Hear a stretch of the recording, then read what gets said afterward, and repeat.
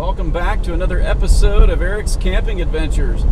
This is a different kind of episode today. I'm actually driving my work car, my Toyota Corolla, and I came across a newer work car, and my brother said, "Hey, I'll take your old work car." So we're actually headed to St. Louis. He is coming down from Ohio to St. Louis, and we are headed from Tulsa to St. Louis.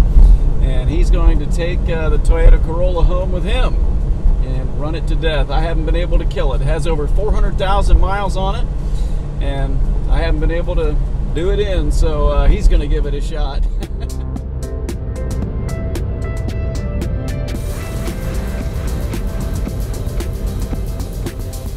So our camping trip this weekend is going to be down the road to Missouri, and we're going to stay in the Robert E Talbot conservation area tonight, and then get up early in the morning and head out to St. Louis and meet my brother and give him the car. And then I'm traveling with my wife, so she is in the Pilot, and we'll ride back together in that. So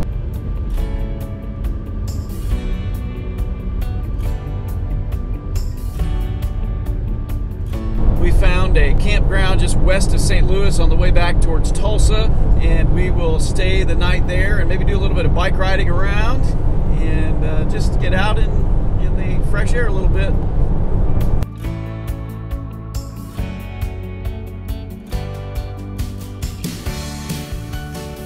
The Robert E Talbot Conservation Area is wedged between a little triangle of 44 and Route 96 just west of Springfield. It is in the rolling hills of Amish Country.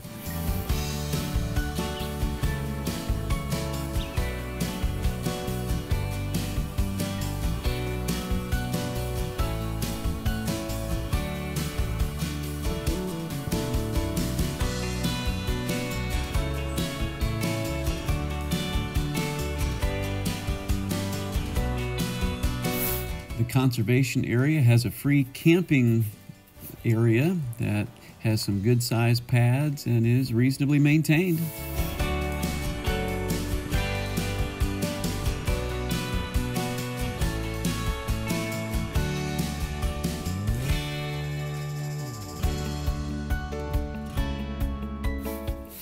We set up the Gazelle tent, obviously in a very spacious pad, and enjoyed the evening.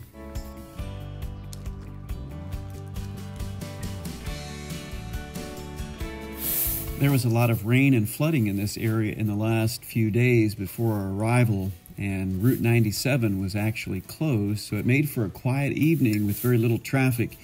And we just sat and took in the view of the sunset across the pasture. It was actually very nostalgic. I grew up in Mennonite and Amish country with pasture and fields right across from my house. It's a beautiful evening.